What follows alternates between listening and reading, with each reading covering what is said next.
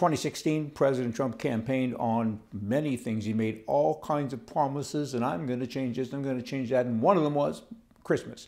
I am a good Christian, he said, and I'm going to bring back Merry Christmas. That verbiage should be used by all. Merry Christmas. Hey, hey, ho, ho, ho. Merry Christmas to you. But you know what? He keeps his word, and it's kind of spreading everybody in stores. People are saying it. Merry Christmas. I was in a store yesterday. Merry Christmas. Kind of nice to be having that happen again. In Canada, that's another story. You got the Prime Minister there, that he is such a mess. He's a walking disaster. Let me tell you, he now was appointed a minister. There's a lot of ministers in his government, and he's added some more to it. And this minister's title is the Minister of Middle Class Prosperity. What the heck is that? Why are you putting us in classes, firstly? I dislike that. I dislike first class, middle class, second class, low class. I mean, come on. I mean, have you no class? You shouldn't talk like that. And here's a guy that now, it's the old story again. It's kind of like it used to be with progressive conservative, those people that think they're on the right. Two names. Progressive means left, conservative means right. I mean, that's like saying virgin hooker. I mean, come on. And that's what he's doing here. Minister of Middle Class Prosperity. You're middle class, you're rich. I mean, I don't know. His job, of course, is to drive everybody down to low class, financially speaking at least, because he takes all of our money. Just another stupid thing.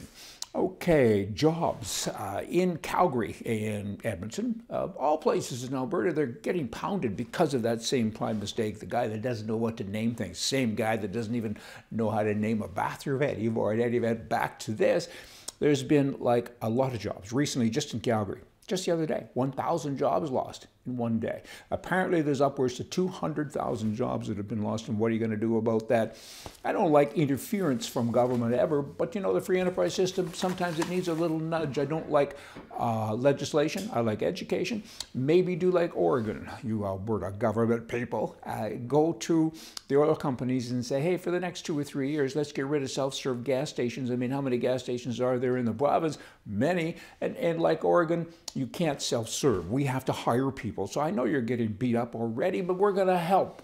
When I'm talking about beat up already, I mean the oil companies. We're going to make it better. So in the meantime, work with us to make our province better, create a whole bunch of jobs, because the feds, they're against us. They don't like us. We're white, we're Christian, we're all those things they don't like, and we have oil. They don't like that either. Canadian police, jumping, keep up with me. Still Christmas too, son of a gun.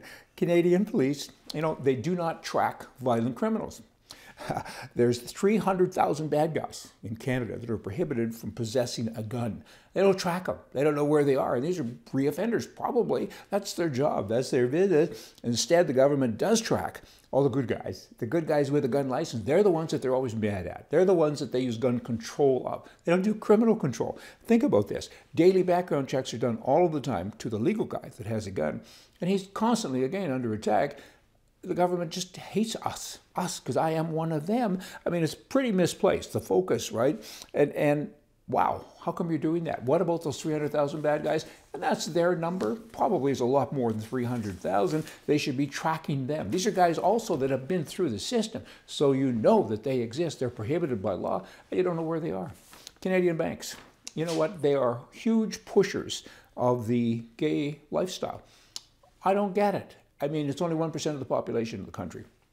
I'm talking in Canada, of course, Canadian banks, duh. But you have pictures everywhere. You run ads everywhere. This particular ad was taken out of the National Post. It's a national magazine, or a newspaper rather. Why are you doing that? I mean, you're decorating the TD Bank, the Bank of Montreal, when you're standing in line, their TV screens are all about, you know, men hugging men and women hugging women. And why? I mean, acceptance? We already have that. It's already legal, but you shouldn't even have men and women up there hugging and kissing each other. Why? I mean, I'm going there to bank. What is this, a sex parade or something? Or a foreplay to what? I mean, it's not very nice. And I got to go on and on, but that will be another day. I'll save some of that. You can give me your comments, and I'll put together a show to talk about the banks. I mean, you're a bank? Bank. You're a baker? Bake. Hey, see ya.